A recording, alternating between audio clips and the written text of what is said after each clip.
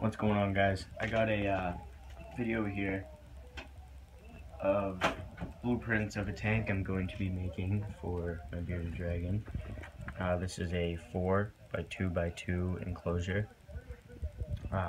This is going to be sort of like a Bowmaster, but I heard the guy is terrible to deal with, so I figured I'd make my own for cheap.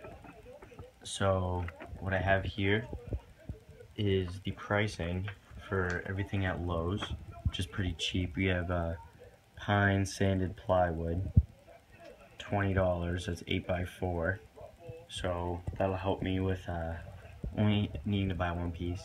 Then we have the side, which is 4x2. That's only $7.50.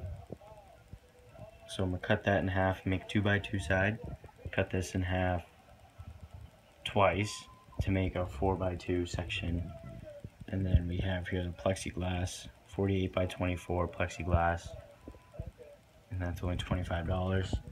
Here we have 3 of the ceramic lighting fixture, you could say, and that's gonna be $4 for those.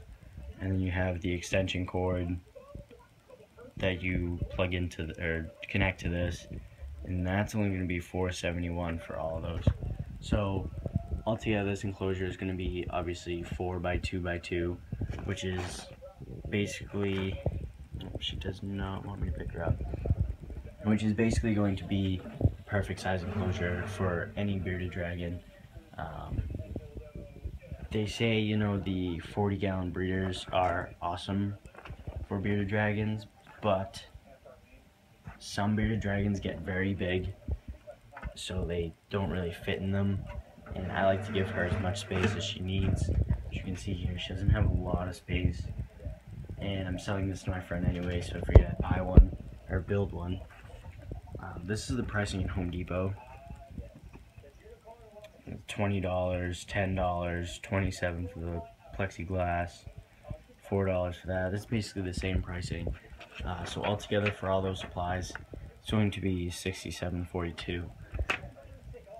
So I'm going to be making that enclosure. Again, it looks just like a Bowmaster. This was an option for a top, is to just cut the circles and have the lamps coming up from the top, but obviously not going to do that. So I'm going to go with this option here. Comment and subscribe on the video if you liked it, and if you have any suggestions of different wood I could use, that'd be great. Thanks.